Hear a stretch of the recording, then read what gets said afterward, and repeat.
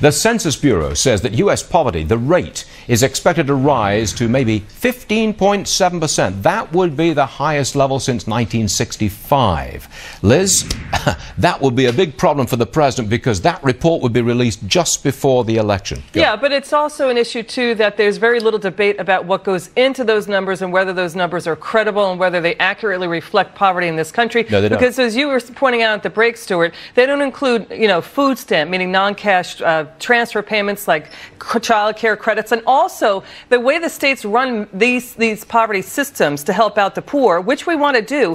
The poor and those people in those brackets do not have to report any new income or any new assets they get to the states. So we saw that recently with the Michigan woman who won a lottery ticket and didn't report it and was continuing to get help. The poverty rate in America is defined by cash income. That's right. The money, literally the cash coming into the household. That's right. And if it's at or below a certain level, you are poor.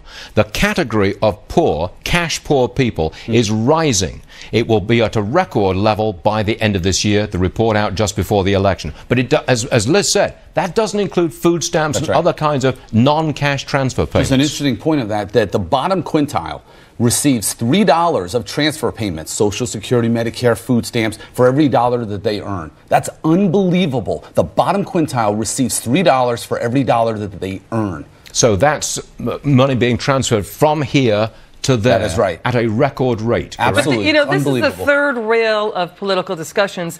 If we were not helping the poor, you would see food lines circling the blocks, but right? The way out of this is surely economic growth. Everything gets cured by growth. Everything is cured by growth. That's right. And that should be the policy of the day, but it is not, in my opinion. Correct.